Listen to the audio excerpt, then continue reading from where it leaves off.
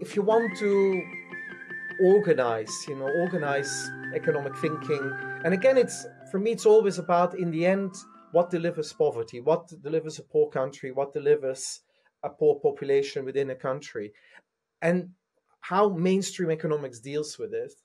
I kind of think we can probably summarize it in kind of four propositions, four ways of looking at a problem. The one is the one that most people think, as economists, we think about a problem like, there's perfect markets, just let them work, everything will be efficient. And then, we don't really think about how then poverty or poverty and poor outcomes for certain people follow from it. It's probably this kind of, they don't work hard enough and that's why they're poor. But of course, the most basic of economics, and come back also to Amartya Sen, who was always very good at alluding to this, is that efficiency is not fair, because fundamentally, if the markets are perfect, poverty gets created through the initial distributions of assets. So you have a very simple view that all poverty is essentially poor assets to start with, initial condition, initial endowments. Of course, and I think, in my early career, I grew up with this, I still remember the beginnings of the mainstreaming of the kind of Joe Stiglitz ideas of market failures. Start from market failures, and that's the way of organizing it. So if you see market failures around it, and a lot of basic development economics tends to still be taught around that, just have these imperfect markets.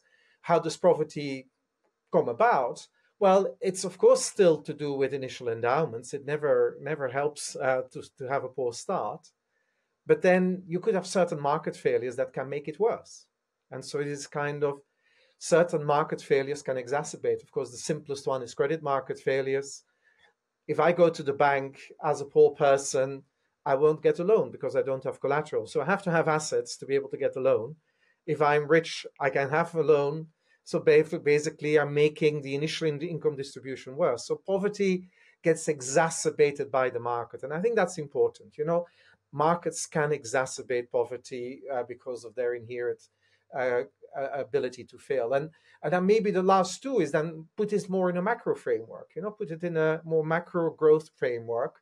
It's the same ideas of market failure. So it's the third proposition, is that basically growth failures, low growth in economies, come about because of market failures. And, you could start with, global credit market failures. If I'm a poor country, I can't easily borrow. Or you can go to, other Nobel Prize winners like, Paul Romer, that it's basically, if you have a set of high human capital to start with, you keep on having the externalities. Or the Krugman type of argument.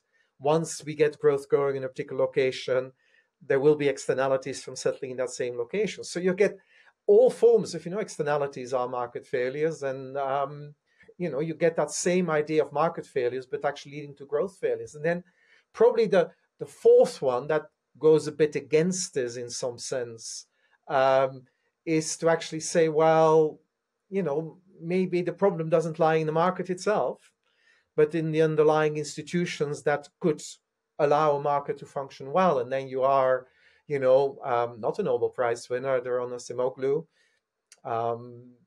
maybe worth putting a bit of money on him winning it one day with Jim Robinson, get the why nations fail type of argument, where I fundamentally say, no, it's the institutions that fail, that don't allow then the markets to function, or don't allow really the governments to be of the kind of that can actually help to fix the market failures. But it brings it back to the underlying institutions, and that's what it does. Now, these four propositions, I still think, one day I should write a longer article about it, because it's quite funny if one start thinking about it. It's quite a lot of Nobel Prizes you can fit into that framework. And you get a lot of fairly applied economics and policy advice stems from all these kind of ways of doing it.